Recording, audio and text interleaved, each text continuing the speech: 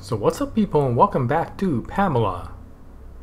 Yeah, so it's been ages since I played this game, and the only reason I'm coming back is to do a very short video. I've recently got a hold of a new vid card, RTX 3070, and I've also downloaded Afterburner to get the FPS and the temperatures. And I've always been curious about the comments that people made that this game would overheat their system, which is something I've never seen, but I just wanted to take a look at this game and see how it runs with some of the latest video cards, as well as to see how much of a usage in graphics this has on your video card, as well as maybe your CPU.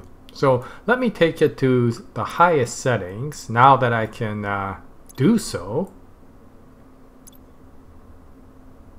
Okay, so everything's on high for the most part.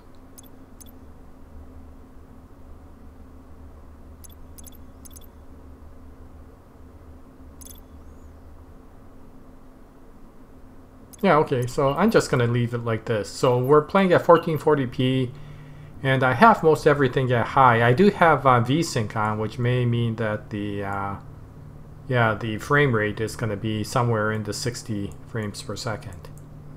And even at this high resolution, was nasty. No, mean lady. That's it. Not nasty. Not nasty. No, that's not what I wanted to do.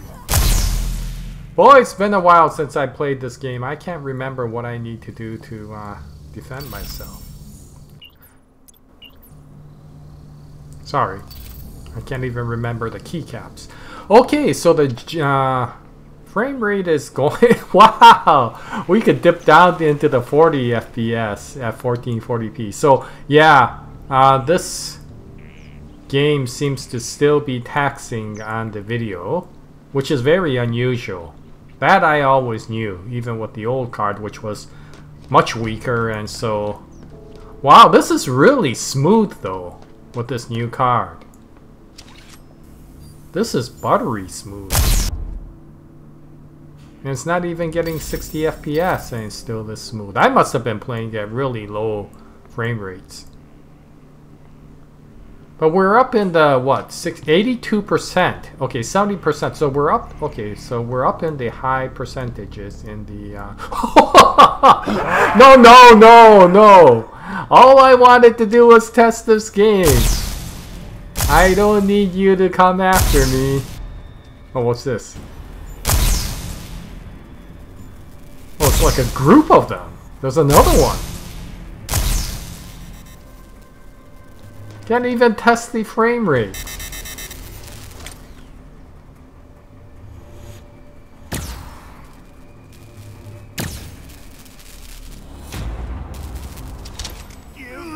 Oh! Oh!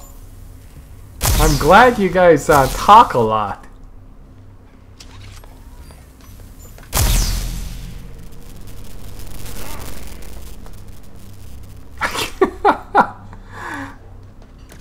Whoa!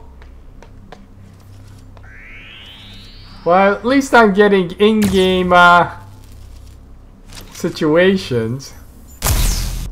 There we go. Okay. No, that's not what I want. There we go. There we go. Okay, so 77%, 79%. So we're up in the 80 percentile in the game. And this GPU isn't particularly the biggest cooling system. Although I hear the Founders Edition is a halfway decent cooler. And it's still getting about 70C, so it's not that high.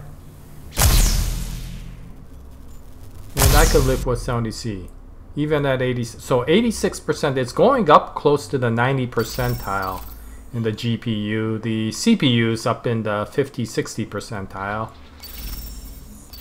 And neither one of them are particularly getting up to really high temperatures. That's what I figured.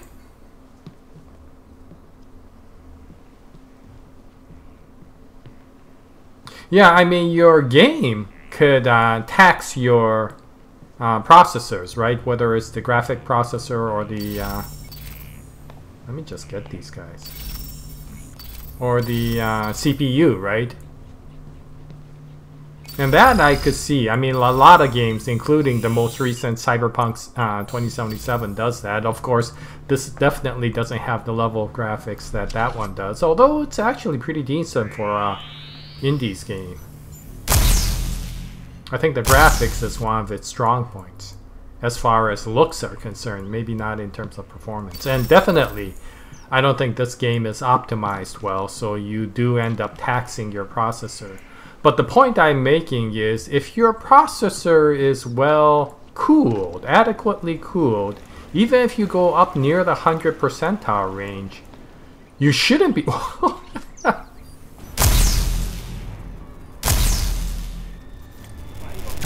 Oh!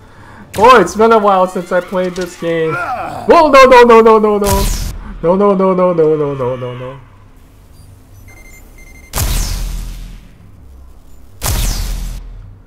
Oh. Forgotten how busy you get playing this game. Yeah, okay, so even if your processors get taxed, you know, unless you're playing 100% for significantly long time, like, you know, 30 minutes, 40 minutes, you should be able to get relatively decent temperatures. Unless your system is not adequately cooled. And so if you're seeing an overheating of your system, then that would be more comment with regards to the cooling power of your unit rather than the game. The game will tax the system, and there are a lot of games out there that do tax the system. But when it does it overheat your rig? More depends upon the design of your rig than it does on your on the game. Now, if you're playing on a laptop, that's different, because laptops in general are so compact that it's hard when you're taxing the system that much. But if it's a desktop,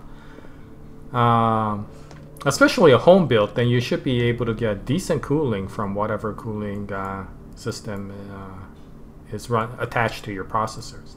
Anyway, that's all I wanted to check. So yeah, we're up in the 90 percentile range of the GPU, and we're still getting only the low 70 degrees.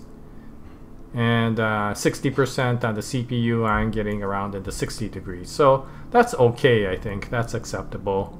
And so I just wanted to test this out. I've always seen this in the comment section in a lot of the discussions, is that this system or this game would overheat their system.